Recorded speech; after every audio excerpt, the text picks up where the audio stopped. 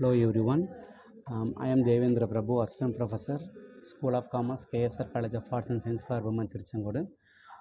In auditing, we are going to discuss for auditor. So, who is auditor?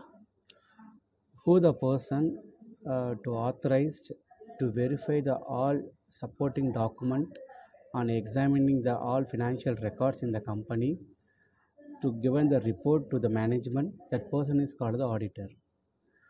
They are given right a person authorized to review, the verify and accuracy of financial records to ensure the companies to comply with the tax and laws.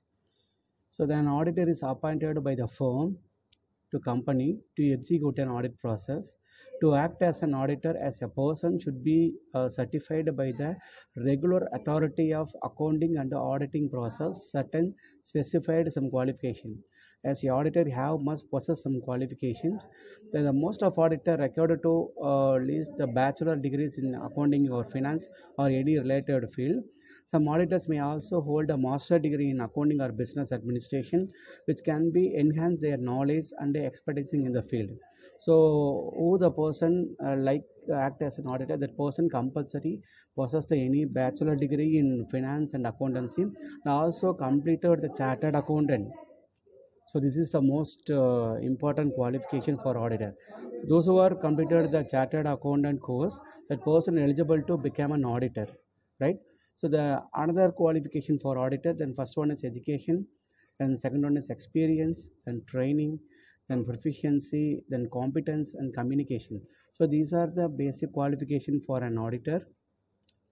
Then next one is an appointment of auditor. So we are already discussed that auditor was appointed by the company in board of directors. The directors appointed by the first auditor of the company, they handhold them until end of their first meeting of the shareholders, to which of the accounts will be laid by the before members.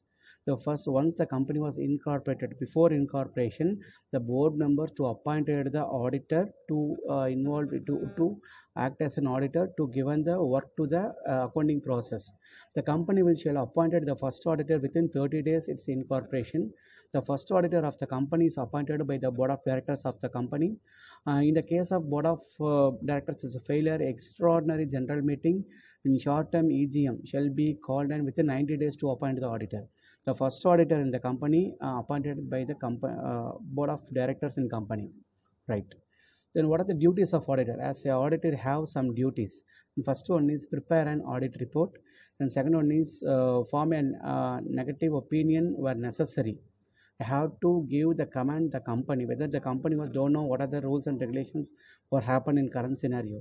So as a auditor to know and to give the negative command and also positive command to the company. The next one is make inquiries. As a auditor have to duty to make an inquiries for an accounting process. The next one is lend assistance in case of branch audit. Sometimes the company having more than two branches, they have to go and visit get a branch audit also.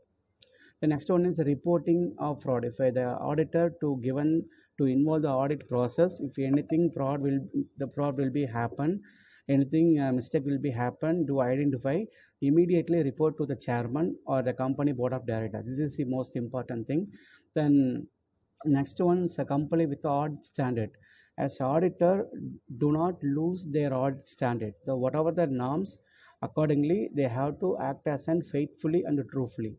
The next one is assistance in an investigation.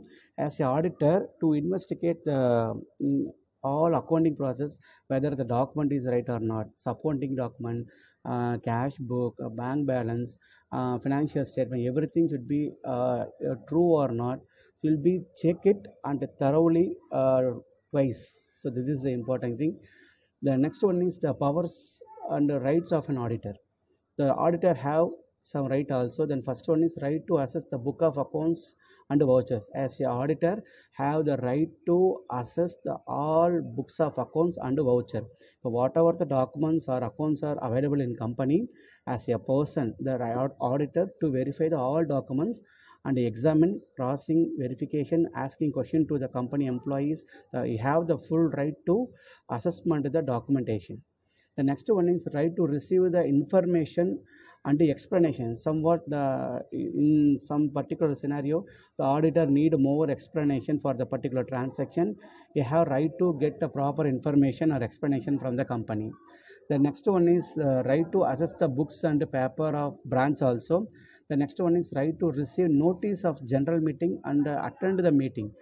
As a auditor have right to attend all meetings conducted by the company. So this is the important rights of the auditor. So we meet in next video. Thank you.